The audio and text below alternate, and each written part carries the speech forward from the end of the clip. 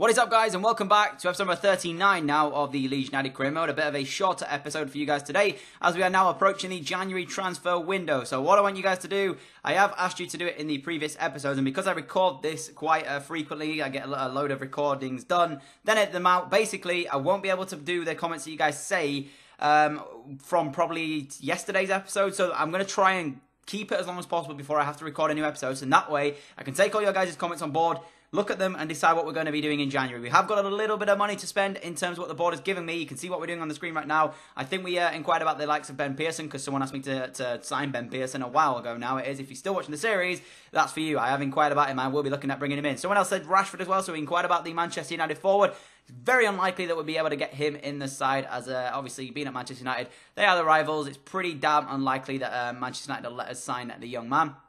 I also looked at Iheanacho as well, the Manchester City Nigerian forward. He's been absolutely brilliant in real life for Man City, and he could come over to Ellen Road and be our star striker here. But again, that is very, very tough to be able to do. I'm not expecting us to sign Rashford or Iheanacho. Ben Pearson's a more likely one for us.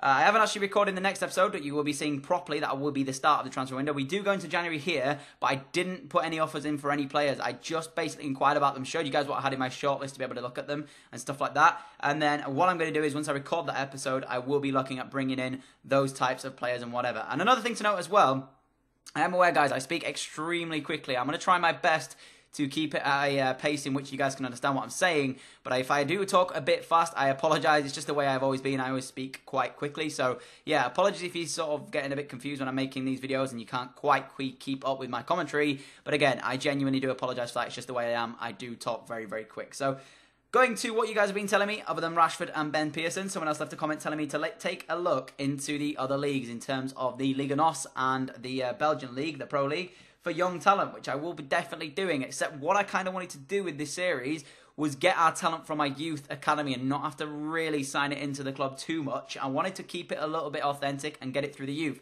However, looking at what this guy said made a very good point. My next career mode that I'm going to be doing after this, which will hopefully this will be for half of FIFA 17, and then the second half of FIFA 17 before we go into the next one, I'm hoping to have a youth-only career mode up for that. So I don't sort of want to use the youth only in this too much, and I, again, don't want to just be getting my talent brought into the club. I want to kind of keep it authentic, but I don't want to use it too much because I don't want to spoil the next career mode plans that I have here.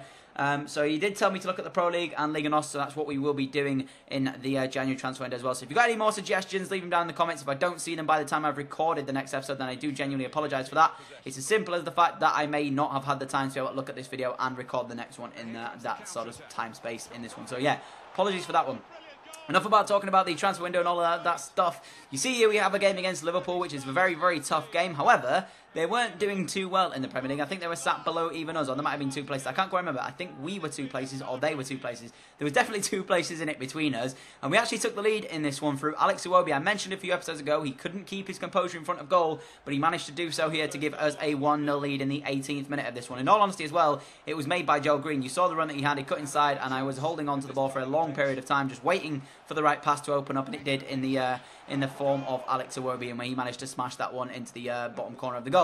Shea Ojo should have made it 1-1 though for Liverpool as he had his effort blazed over the bar, but they did manage to make it 1-1. Nice work from Stewart and Dunn, the two youngsters there for Liverpool linking up, and Stewart gets in on goal. And I have to say, I'm a bit disappointed with Alban Lafont there. He probably should have saved this effort. You're going to see it again in just a second. It was a really nice play, and it was poor defensively from me, but in all honesty, Liverpool just opened up my defence, and they made the chance exceptionally well, I have to say. Nice bit of passing play. Dunn feeds the ball into Stewart, but like I said, could Alban Lafont have done slightly better with this? He gets a strong hand to it, but I'm not going to blame the goalkeeper completely. Again, it was probably my poor defence. However, I do have to say, he did get quite a good hand on that, so possibly should have saved it. But nevertheless, 1-1 in the game. I'd have taken a point away from Anfield. It's not an easy place to go. We should have got a second goal in the game for ourselves. Lovely ball over the top, and Pablo Hernandez, what control that was to bring it down. But he couldn't match it with a good finish at the end of it. And our captain on the day, unfortunately, didn't make the score 2-1. I have to say, though, the control, the ball over the top as well, from I think it was Alex Iwobi in the end. And if Pablo Hernandez had scored that one, I'd have been over the moon with that. And 66 minutes into this one, Liverpool really should have had a second goal. For some reason, I think it was Dunn tried to bring it down on his chest when he should have just gone for the header into the back of the net. Didn't try to do that. And in the end, we managed to clear a very, very simple cross. But it could have been much more dangerous for us. But 86 minutes into this, Joel Green involved again in this one. Gives it to Iwobi, who scored on the day. Gives it inside to Chris Wood. Weaker left foot. fires it across the goalkeeper into the bottom corner. Last season in the FA Cup, guys, we were losing the game in the dying minutes of that one in the FA Cup to Liverpool. And I think it was a quarter-final that one was. We scored in the 90th minute to take it to extra time. This time, we scored in the 88th to possibly pick up 3 points from Anfield. And looking at the way that Liverpool were doing in the league, this is a sort of a game that was actually fairly even, I have to say. In terms of league positioning, there was not much to separate us both on the day. So for me, any team could have won this one. And if we did manage to take 3 points away from Anfield, as good a result as it would have been, in terms of form, it wasn't that unheard of, I have to say, because we were quite close in terms of league position going into this one. And we did manage to pick up the 3 points there. As you can tell, on the day, deserved winners. We had more shots, more on target than Liverpool did. And obviously, had they have put away their chances, it could have been a different game. But they didn't manage to do that. And we did, on the other hand of that one. Chris Wood and Iwobi on the score sheet on the day. Joel Green with 1 assist, and I think Iwobi got the other one in the end there. We did have a bit of training as well into this one, as Alban Lafont's looking at going up to an 82. You can see me. I ended up putting Patrick Rhodes, one of the new signings that I didn't actually show you he signed. I, for some reason, forgot to show you in the last episode. He's only 5'7" though, so I'm not sure what my plan is going into this one with the forward. If I'll be looking at keeping him here at Leeds United, or if I'll be looking to just grow him and then possibly sell him on for a bit of profit. Because at the moment, I'm sort of thinking about it this way.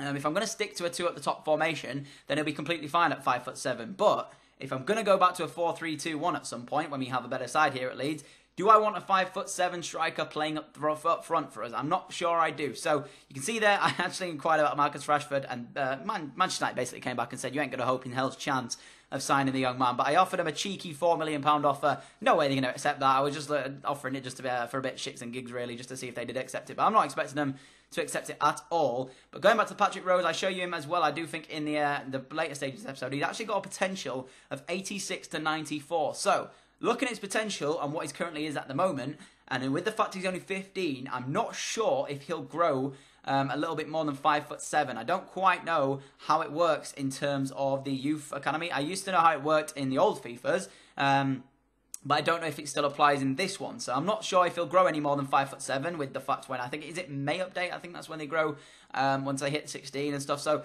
if he grows, we will be looking at a top-class striker coming in here to Leeds, and it will be through our youth academy system. So we may not need a striker in the long run, but we definitely need one for now in this January transfer window. So if you leave a comment on this video and I don't quite see it and I don't make it happen in this January transfer window, just know I have seen it. It's just literally the fact is I've already recorded the episode once this episode has already come out. So that's the only reason why it won't have been done.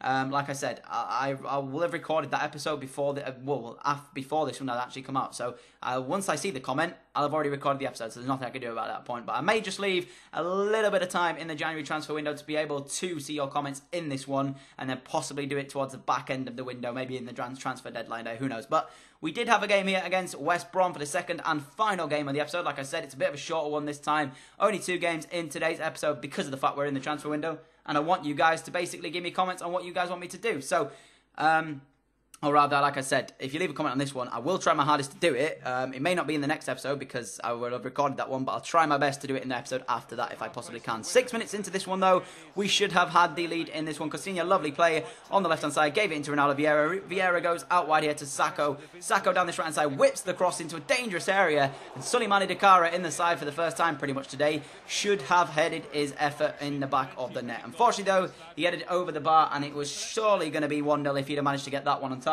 He didn't get it on target, and we were still left frustrated here. If you remember the first game we had against West Brom in the league, we actually ended up drawing it by a goal apiece. So I was pretty, I was interested to see if we could get revenge on them here and try and pick up the 3 points. We have an effort here with Vernon Anita. A nice block in the end by the wall, but I get the ball back with Anita. Power the strike goalwards, but a good save by Ben Foster in the West Brom goal kept the score at 0-0 in this one. And into the 90th minute, we had one more chance in the game as I think it was Alex Moa, or it might have been Coutinho in the end, gets the strike away straight at Ben Foster in all honesty. And as you can see, we ended up drawing the game by 0-0. So only picking up a point from this one, but we picked up 4 from a possible 6 today in today's episode, which is very, very good, I have to say. In terms of league position, it wouldn't have harmed us at all. West Brom, though, had 0 shots in that game. They played out for the draw, and that's exactly what they got in the game. So I was a bit frustrated at the fact they didn't really try and attack me. But hey-ho, if they want to play out for the draw and they get the draw, at the end of the day, it's well played to them because they've gone with their game plan and they've succeeded with it. So well played to West Brom in their game plan there, because they did manage to hold me out to a 0-0 draw, especially at home as well. I was thinking we should have got a result out of that one. You can see there we have the first FA Cup game of the season coming up, as we look to retain our FA Cup title. Whether or not we'll be able to do that, you have to wait and see. You can see this is the short list of players we've got here at Leeds United. Let me know who you want me to sign. I will be only playing 2 games an episode, so that way the episode that comes out, I will be able to record it on the next day and give you guys that one based on comments you leave in this episode. So this one is coming out on the Friday. I will be able to record one for the Saturday, and then once that's recorded on the Saturday, I'll have so much time to be able to play it and get you guys another episode out. So what I want you to do is leave comments on who you want me to sign out of the shortlist that you'll be seeing. I offer an offer here for Anwar El Ghazi, and you can see what I'm doing. If I don't look at you, if I don't do what you've said in the comment, don't think that I haven't seen it. I have seen it. It's just literally I may have run out of time, or I may not have enough money to be able to do what you guys have asked me to do. So, hope you enjoyed this episode of Career Mode. As always, I have been Danny, and I'm out. Adios.